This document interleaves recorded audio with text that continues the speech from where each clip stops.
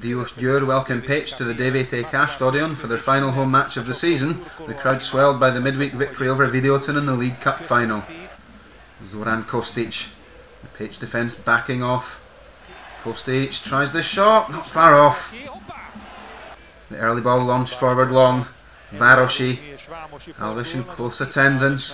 Varosi steps inside, shoots, the shot saved by Rados. Sotmari, Eperjesi blocking his path. Sotmari cuts inside, tries the shot, but right at Rados. Kuvari, play on.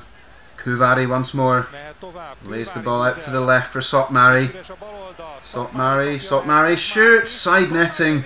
Well, Loran Sotmari left in the clear there, couldn't find the target though. Bacsa, down by the corner flag, muscles his way through.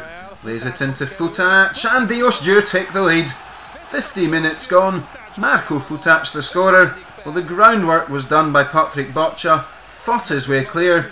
The shot from Futács coming off József Nagy high into the net. Sotmari to take the corner. The ball dropped for Rats. Rats on the half volley over the bar. Kádár. Grumic. Back to Kádár. Plays in Husic. Husic in behind the defence. Drags his shot wide. Barczi. Picture stretched here. Barczi plays in Grumic. 2-0. Miroslav Grumic against his former side. No celebrations from him. Well, Grumic received the ball from Barczi. Lifts it past Gutsen into the net. Diósgyőr with their tails up. Played into Eperjesi.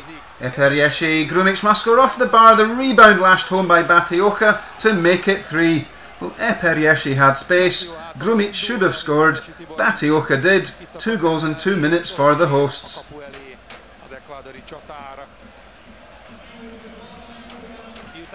Dániel Becséri blows the final whistle. The final score, Diósgyőr 3, Pécs 0.